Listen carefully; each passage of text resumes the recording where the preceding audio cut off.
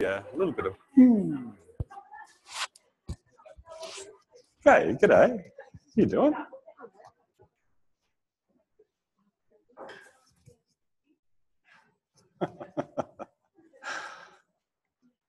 I don't know how nervous you're feeling, but I know I'm feeling very nervous. So there we go. I do believe we have grown as a group, which is great. And there are several new faces that I can't recognize. But hopefully over the next 2 weeks, I'll get to know you a little bit more, which will be great. Hello. Sounds like the black cockatoo up in northern Queensland. Ah. Yeah. We've got 2 weeks of lots and lots of ATM. Yeah. Oh, good. That's a good response.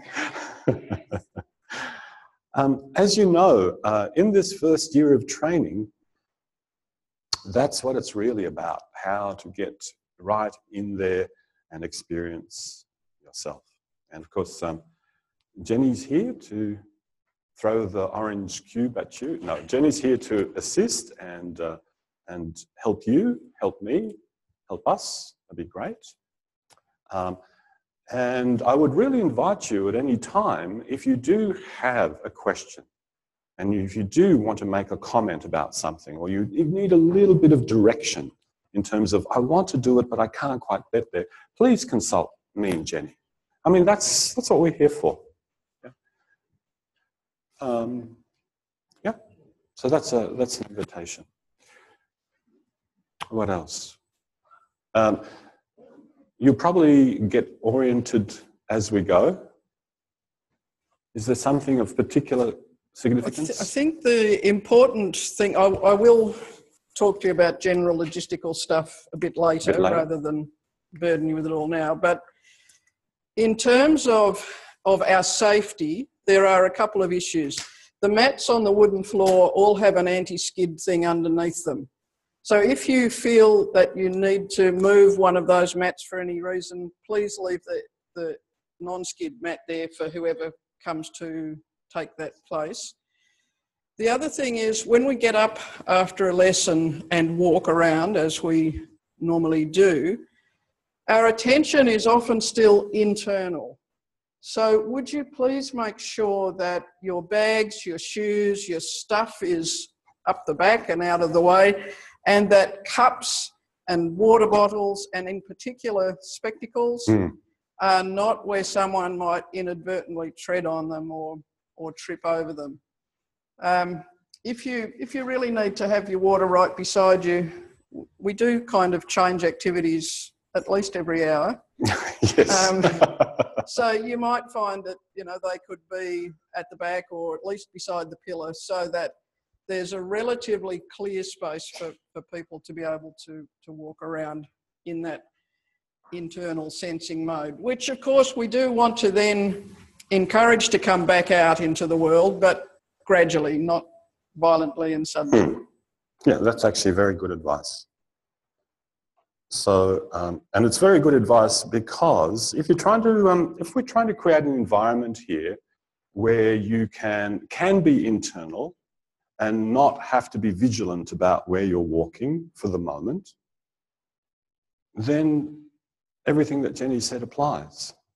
And don't worry, when we want you to be vigilant about the environment, we'll construct it and we'll give you the opportunity to do that. But at the moment, keep it easy. So you're not in high demand to go, oh, am I going to step on something? But you can just be with yourself. So that's actually really good advice. And of course, you don't really want a cup of tea over your mat either. So when I notice some of you have got drinks at the moment, and occasionally we will encourage you to grab a drink and come back for a discussion or to watch a video or something.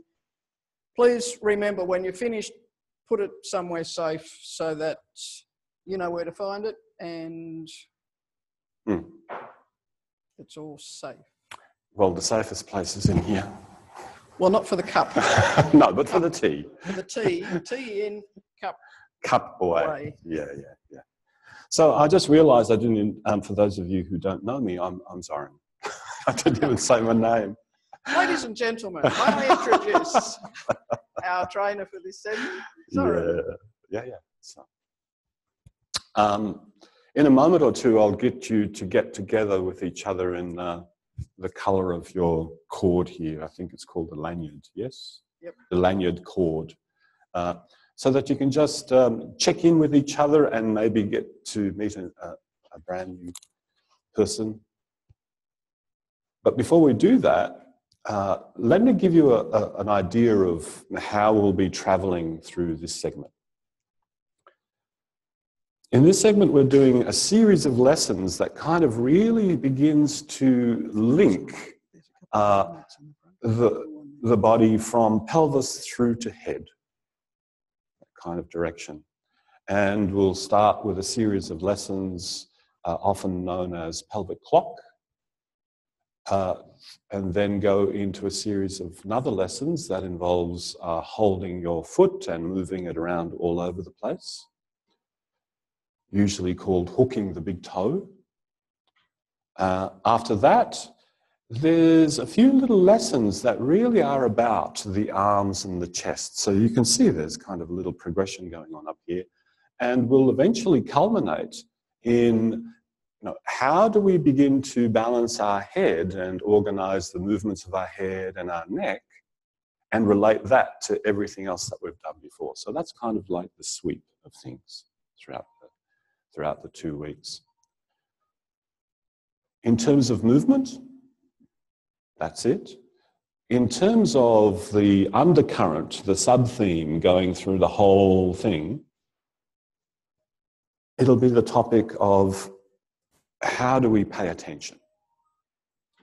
What is it that we do to pay attention? How do we attend? How do we organize ourselves to attend? And that's the major theme, because without attention, you can't direct and pick up experience. So that's the theme. You'll see up here on the board something that I've written. It says, I actually give the same lesson all the time, except in a different way. Now, they're not my words. They're the quoted words of Moshe Feldenkrais, and there's a backstory behind it. For those of you who have a little bit of background in Feldenkrais, you'll know that one of Feldenkrais's first apprentices, if you like, the very first person that ever worked with him, was a lady by the name of Mia Siegel, who he formed a very close friendship with. But in the early days, when she started to first work with him, he one day drove up and picked her up in the car. And she got in the car with him, and he's driving her to do one of his awareness through movement classes. And she's looking across, and she's looking, where are his notes? Where's all the stuff? Are you prepared? And because he's just yabbering and laughing and telling jokes, and her way of preparing is to prepare everything with great number of notes. And she asks him, well, where is everything? Shouldn't you be focusing? Shouldn't you be attending? Shouldn't you be ready to teach and know what you're teaching? And that's when he turns to her. He says, actually, I actually give the same lesson all the time. Now, those of you who have delved even further know that there is something like a repertoire of 1,000 recorded lessons, either audio, transcribed. There's a lot. So you've got a tremendous variety. So what is he talking about? What is he talking about when he says, I teach the same thing all the time, but in a different way? What is he referring to? And that's something that over these next 2 weeks, if we can begin to intimately know what he's talking about, that will give you a ground to stand on in every awareness through movement lesson. It doesn't matter what movement you're teaching, you know that that's the fundamental that you're teaching. For those of you who play musical instrument, you know if you hit a chord, other strings reverberate, yeah? They start to pick up. So you're always playing the fundamental chord and everything else is playing around it. So that's the question that we want to get to in this segment. So could you please get together in your lanyard coloured groups? And is anybody here colourblind? Now, it's worthwhile asking, because if you're colourblind, then you won't have a clue.